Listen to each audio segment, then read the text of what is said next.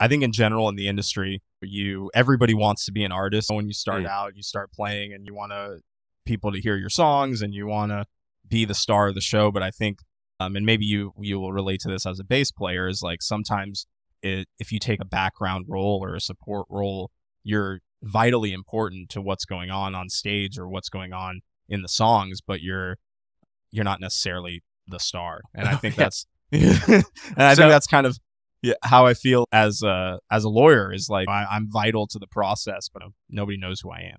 I've always said, unless you're somebody like Victor Wooten, who's out in the front doing all your fancy solos and stuff, a great bass player is only really noticed when they're absent. Yeah. Like, just sit there, set a good pocket, allow Mhm. all the instruments to do what they need to do, help carry the rhythm. But if you ain't there, if you drop out, people are like, what happened? The bottom fell out. Yeah. It's like, that was No, it's true. And sometimes people don't even notice the bass, and like you said, until it's gone. It's like it becomes such an integral part of the music that you don't realize that it's even there sometimes if you're playing in the glue. pocket. And yeah.